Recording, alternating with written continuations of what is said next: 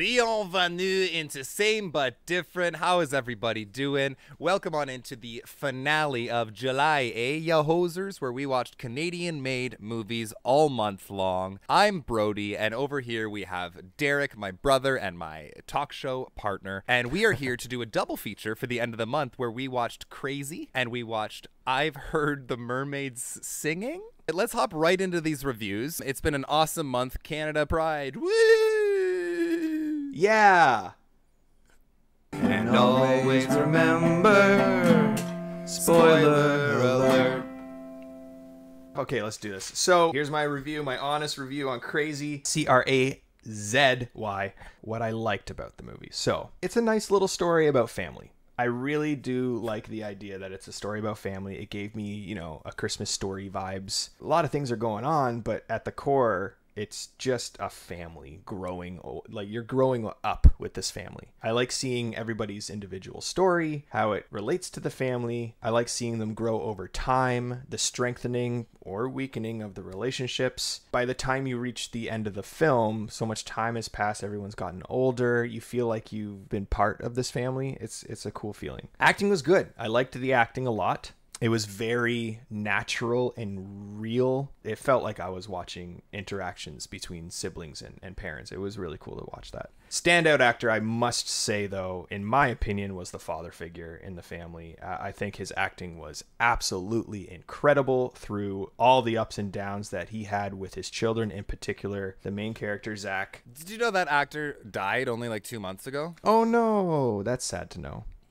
Bring you down for a second. Thanks for that. Let's keep going. All right, moving on. Let's pay respects to the man. He's amazing in this movie. I really liked the little reveal at the end, because throughout the whole movie, I was like, why is this movie an acronym? What does it stand for? What's going on? Patsy Cline song, Crazy. Okay, fine, but that's not an acronym. Why the dots? Why are we doing this? And then we get it, and it's so cool that he named his kids that way. Each letter of C.R.A.Z.Y is the first initial of one of his sons, is just to clarify. Yeah, exactly. One of the final moments at the end where he hugs his dad goodbye after the brother dies, that got me. Got me weak in the knees, man. I was just, that was so good. Such a good moment. So far, it sounds like you really liked this movie, Derek. That's what I liked about it, but the bad outweigh the good. So that's insane, because those were really strong goods. I'm curious. Let's hear it. It took filmmaking risks, which I really appreciate, but unfortunately, because of these risks, it felt like the movie didn't know what kind of vibe it wanted to give. You know, between the slow motion and him floating above in the church, and then that weird CGI shot of like going out the window in the desert. There's just a bunch of like weird filmmaking choices that didn't necessarily have either motivation or a consistent feel to them. It felt like several different filmmakers got their hands into this movie. I wanted to choose a path. I absolutely 100% knew this was going to be a gripe of yours. Oh, really? As soon as like it happened for the third or fourth time, I'm like, man, Derek's going to hate this. It just needed, I knew it. It just needed to be consistent, because I liked each individual choice. It's just together in a movie, it wasn't cohesive, and I didn't like that. Something you probably already know that I hated, the narration. I'm not a huge fan of narration in movies unless it serves the story for some purpose, but I felt for the large portion of this movie, the narration did not serve. There were long bits of narration where the camera was just on somebody laying down or looking off into the distance or watching TV or something. I was like, they could be showing us this in flashbacks. That would be cool. I mean, I'm not a huge fan of flashbacks to give us exposition either, but it's way better than narratives. The weird story element about how his family thought he could heal and he was some sort of Jesus figure, not really poignant in the story or the plot at all. Like, I feel like it didn't need to be there. I really wanted them to lean into it when his brother was sick. I think they mentioned it once, but I really would have liked them to lean into it a lot to make it worthwhile. If you took it out of the movie, it wouldn't have changed the movie at all. You're absolutely correct with that one. Okay, cool. Finally, the movie felt like it was 4 hours long, balancing out the good and the bad. That's just it. They balance out. So I'm giving this straight down the middle, a 5 out of 10. Okay, a 5. That's okay. Mm-hmm. You do what you like what you like, man. What did you feel about it, bro? Tell me your review. Nice. Well, same but different, that's for sure. Yeah, I figured. The first thing I want to note, and this, you know, most of what you said, I'm polar opposite. I disagree with almost everything you said. Okay. I'm gonna go in order of the things I loved. Number one, the shining point of this movie is the editing and the bizarre, quirky choices they made and how it was all over the place. Right off the hop, when the baby was dropped and it went like bird's eye view and you saw the baby slowly falling onto the floor, I was like, this movie's gonna be amazing. At the beginning, when I saw these things, I thought it was going to be amazing too. The entirety of the childhood, like when he was, what, 10 years old or younger, I thought the movie was incredible, but then it just dropped off for me. When Zach got hit by the car, that first of all, one of the best getting hit by car scenes I've ever seen in my life, because you always see it coming, always. And this movie did not do the very wide shot of the street where he walked out, where you knew it was very quick and funny. And then slow motion, you just saw him go. And then, again, the slow motion, like, drunken brawl at Christmas with the opera music playing. Like, everything that this movie decided to do creatively, for me, worked wonders. I loved the random, crazy assortment of editing tactics. I really, really did. I agree with you, I think, of one point, and it is the acting. The acting in this movie was amazing, specifically between Zach and his father, and even more specifically, the father himself. So captivating to watch, so believable as this man who can't understand. It's not like he doesn't want his son to be gay. It's that he genuinely believes he's not, and he's brainwashed. And it's just very interesting, and obviously a horrible, opinion and lifestyle to live and have. But he just was so convincing and interesting. I loved it. Loved it. I'm glad we can agree on that one thing. It was a simple premise, coming of age story over 20 years, and this boy just wanting to be like his brothers and wanting to have his father's acceptance, while like slowly decaying and starting to hate himself because he's not those things, and no matter how much he lies to himself, he can't be those things. It's something we've seen before, but maybe not over the course of 20 years. So that was cool. I think the script did a very good job of never allowing you to hate Zach's character, even when he was at his most repulsive and horrible and shitty, because we as an audience were always given the luxury of seeing what drove him to that point first, instead of a film sometimes justifying it after. We got to watch what brought him there first. So you always have pity and forgiveness for the stupid choices he makes. I also think that the script had really, really beautiful dialogue. When he's like, I just want to be like everybody else, and the dad was like, thank God you never will be. Like, that's an amazing line. Yeah, no, I love that line. That's an amazing line. And one of the funniest lines, when his brother was like, man, I don't curse anymore. I don't drink or smoke. Fuck, I left my bag of weed at the pub.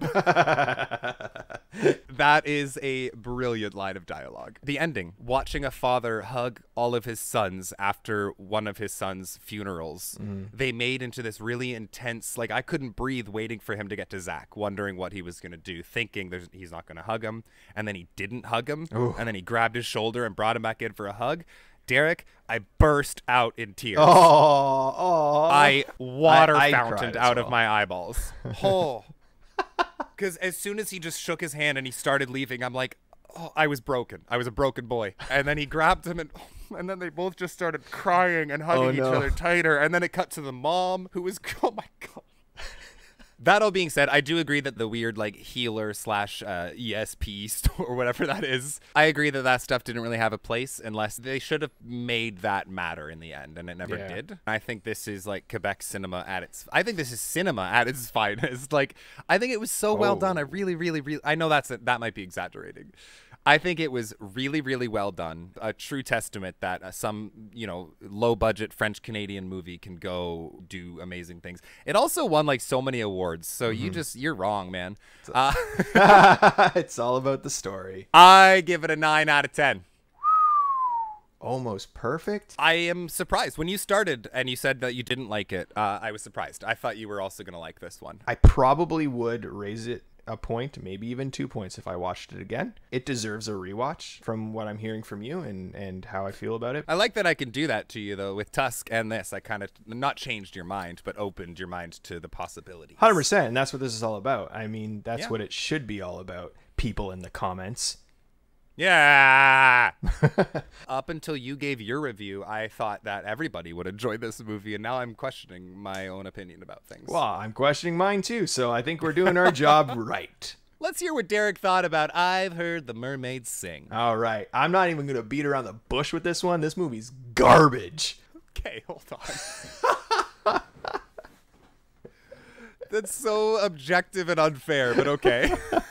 This movie I did not like a lot. The first thought I had when the movie finished, I was like, how is this part of TIFF's Canadian top 10 movies of all time? How? I just didn't understand. Seeing as I've already given you the idea that I hated it, let me tell you the few things. Right. Let me sprinkle in some niceties. I commend the effort. That's what I liked about it. It's charming in its effort. The writer, director, and editor are all the same person, so that's awesome. Oh. I know that feeling, you know? Like, I've been through film school. I've funded independent shorts, and I've done that before, so I get it.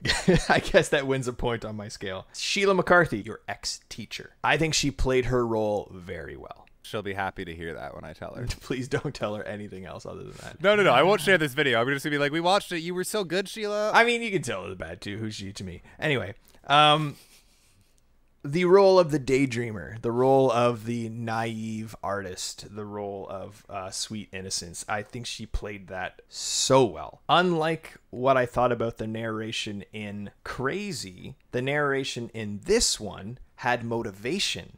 She was giving a confessional. She was taping herself. So it was pertinent to the story and had a place in the plot, and I enjoyed that. I liked it. Everything about this movie was low budget, and you can tell.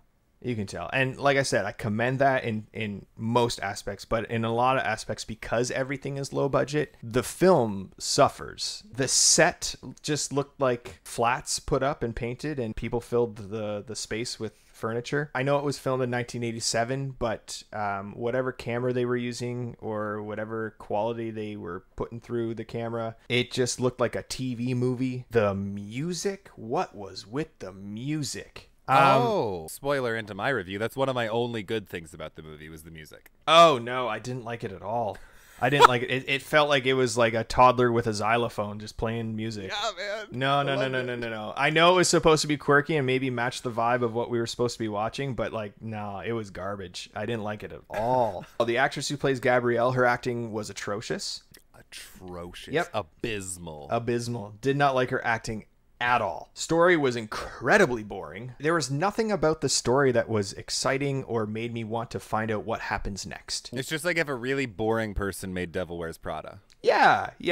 With art instead of fashion. No, 100%. Yeah. I liked the fact that it deterred into her daydreaming sequences, like when it went all black and white. Like, I liked how we got inside of her head sometimes. However, the sequences we were given had no relevance to the story or plot. And it would have been so much better if they did. Like, whatever was going on in her life right now somehow translated into her daydream. Aside from Sheila McCarthy, everybody sounded like they were reading from their script just 30 seconds prior when the cameras weren't rolling. They were learning their lines just then. There's a message here about artistic integrity and identity that's just dragged down by the overall quality of the film. I mean, it's not the worst thing I've seen, but I gave it a 3 out of 10. Yeah, that checks out. What did you think about the movie, man? What did I think about the movie? Not a lot. I'm sorry. Yeah, I agree with you. For this to be on the top 10 movies coming out of Canada at TIFF is outrageous to me, because even looking at the top 25 Canadian movies or whatever, there's so many more that deserve to be above this movie. I get that this was art, and I get that it was quirky and different and unique and refreshing, and it was all of those things, and it was even relatable in some aspects in terms of her character, but it just did not work for me. I love Sheila McCarthy. I can't call her a friend, but I know her in real life, and I can't wait to tell her I watched this. I was so worried. Like, part of me was going to watch this, and if I didn't think she did a good job, I was never going to talk to her again. Like, not out of hate just because I don't talk to her now, but I want to reach out to her now, and I can do that and not have to worry about lying. But yeah, she was a stereotypical clueless kind of gal. She did a great job with it, but you were just kind of always hoping she doesn't embarrass herself or make the wrong decision, and she kind of just always did, and it was rinse and repeat. I was just hoping for more of a tonal shift at some point, some form of growth. We got it kind of at the end, but it seemed so cookie cutter, because, you know, her boss, without knowing it was her work, kind of shat all over her work. She's like, this is trite, this is bullshit, this is garbage. When she heard this from Gabrielle or whatever, her that was the best acting in the movie. That was the best bit. It was just so relatable. Like, we've all felt that pain of somebody kind of just insulting you without knowing they're insulting you, and God, that was good. I would give that one part of the movie the word good. They kind of fucked that up and gave it a cookie cutter ending where all of a sudden Gabrielle was just like, oh wait, these are good. Like, what the fuck? It made that one bit, which I considered the best part of the movie, completely moot. Yeah. I hate when things become moot. Moot sucks, man. Moot sucks. Moot, get the boot. About the moot, get the boot. About the moot, get the boot. I like that. But yeah, Gabrielle sucked as a character and an actor. I agree with you. I really enjoyed the soundtrack. I thought it was fun and jarring in a weird way. Like half the time I was just like, it was like jump scares almost. I'd be lying if I said that I wasn't checking out of this movie quite frequently. It was only an hour and 20 minutes and it felt longer and more boring than that. I can, however, unlike you, see how this movie has the following and the appreciation that it has. I ain't gonna be part of that bandwagon, that's for sure. I gave it a 4 out of 10. Oh, wow. Okay. I don't even feel like I liked this more than you, actually, now that we've talked about it. So maybe I have to drop to a 3 as well. Maybe my bias for Sheila is just pumping it up to a 4. But yeah, I didn't like this. I wouldn't recommend this to anybody, and I wouldn't ever watch this again. I think because you liked the music, that gives it a point higher than mine. There you go. There are plenty other good Canadian films, and we're going to get into that right now. Whoa, this guy with the fucking Segway. Oh, Segways! Whoa! Let's do it. Our top 5 Canadian films of all time. We've come to the end of July A, and we're going to finish it off with this list. Brody, would you like to go first? My top 5 Canadian-made movies of all time are as follows. Number 5, The F Word. Never seen it. It's very rare that a movie not about romance or comedy would make a top 5 of mine. Rom-coms, to me, only thrive in the rom-com genre, if that makes sense. But something about The F Word stood out as original and different and fun. Number 4, and I know you're going to agree with this one, I'm giving it to Crazy. It'd be crazy if 9 out of 10 didn't make my top 5 That's list, right? So actually very fair, yeah. Number 3, so I'm going to say this is 3A and 3B because I count both of them as the same movie, and that is Fubar 1 and Fubar 2. Oh, yes. I almost put those on my list. Almost. I don't even know if these movies are good still. We watched these a lot in our late teens, early 20s sort of era, and they were good then. Number 2, and you know I love this, it's made my list before, Bon Cop, Bad Cop. Hey, number 2. Number 1, unequivocally, no bars held, or whatever that expression is, Goon. Goon is number 1. Goon is the best Canadian movie ever made. No way. Goon is the best Canadian movie ever made. You're a goon. Get out of here. Come on, man. You're a goon. Get out of here. Goon's incredible. It is perfect comedy with heart and romance. Quotes out the wazoo. I'm very surprised that one movie didn't make your list. I hope you have a very regretful moment when I list it. That's what I'm hoping for. You don't regret. And when I look at you, I throw up. I feel like that's a dumb thing to say. Just a little tangent here. Everybody regrets. If you don't regret, you're lying to yourself. Obviously, I was just being a dick. I know you are, but I'm saying in general, people are always like, well, I don't have regrets because if I didn't do those things, I wouldn't be where I am. Shut the fuck up. Just shut the fuck up. You have regrets. Everybody does. We're human. Yeah. How about you listen to Derek? Yeah, and listen to this. My top 5 Canadian movies of all time. Here we go. Number 5, Saw. Oh. Saw is the best of the franchise, first of all, and one of the best twists I've ever seen in a movie ever, and it deserves top 5. Number 4, Bon Cop, Bad Cop. If you still haven't seen that movie, watch it. How many times do we have to tell you how good it is? Number 3, Goon. You fucking joker. Fantastic movie. You're totally right. Heart, comedy, violence. Leave Schreiber. Number 2, the remake of Stephen King's It. Do me a favor and edit away from me mouthing Resident Evil that whole time. Resident Evils aren't good movies. They can't make my list. No, we love them, but no, they aren't. What did you say? Sorry. The remake of Stephen King's It, filmed largely where I used to live, actually, which is great. Yeah. And my number 1 Canadian movie of all time, Scott Pilgrim versus the World. Oh.